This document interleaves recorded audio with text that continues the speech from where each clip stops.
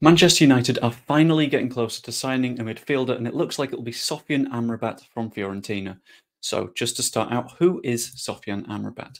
He's a Moroccan midfielder that played a massive part in their campaign for the World Cup over the summer. Just going to take a very quick look at his stats just to show what sort of role he'll play in the Manchester United side. And to be honest, he looks like he'll fit in absolutely perfectly. As you can see from the top part of his statistics, he doesn't have many goals. He's not got much XG. Doesn't take many shots in the slightest, and he doesn't get many assists either. So you might be wondering what's the point of him. That's where all of this comes in. He's more of a player that will cycle the ball, receive it, give it to the more creative players, and that'll do. His defensive stats are also not incredible, but Fiorentina aren't a massively defensive side. This guy effectively plays as a box-to-box number 8, which is something that Manchester United really need at the moment because all of their midfielders are a little bit too attacking. They've not got someone that is firmly defensive to work alongside Casemiro.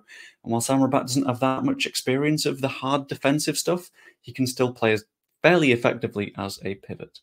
Now, why do Manchester United need Sofyan Amrabat? And there's pretty obvious reasons. I'm going to take a quick look at their depth chart at the moment, and it doesn't look good in midfield over here.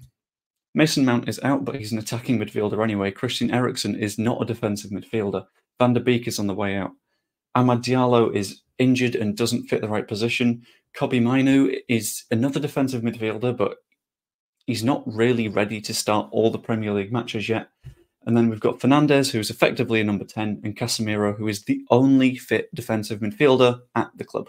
They really need a defensive midfielder in there, and I think Amrabat is the way forwards. Even when you consider the other defensive midfielders, McTominay's on the way out, let's be honest. They need someone to fill in that role and not just be a squad player, but play a big role in the first 11 at the side. Now, Manchester United also really need him because they've got some big issues going on. Their failure to get that many goals, their best goal scorer has 1, and there's 4 of them. There's no clear chances that are being provided from the midfield, and that can be fixed with someone that can progress the ball decently towards the wingers, towards the centre forward, and provide opportunities. Amrabat can be that. He can also help defensively because I think Manchester United have really struggled to deserve their points so far this season. That might seem harsh to say, but they got lucky when Onana basically punched a Wolves player, and the performances have been firmly subpar all season so far. Now, will Fiorentina let Sofyan Amrabat go? That could be a slightly more complex question. Serie A is highly competitive. There's always a bunch of teams that could win it. Arguably, in Europe, it's one of the more competitive leagues. Whether or not they let him go, the answer seems to be a very, very firm yes. Fabrizio Romano, for example, has said that the club are very, very happy to let him go. That's the wrong one. The club are very, very happy to let him go, even on loan. They've got enough midfielders around him. I can't remember who exactly Fiorentina have, but they're not relying heavily on Amrabat. And the fact that there is a loan move available is especially good for Manchester United. They can negotiate something like a loan move with a permanent to come and save themselves a little bit of money in the short term, especially since FFP is looking like it could be an issue with the Glazers continuing to not invest.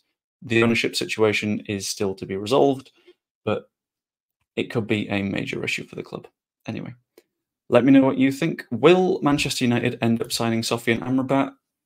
Let me know in the comments below. Like the video if you enjoyed and subscribe. I will see you later throughout the rest of a busy deadline day.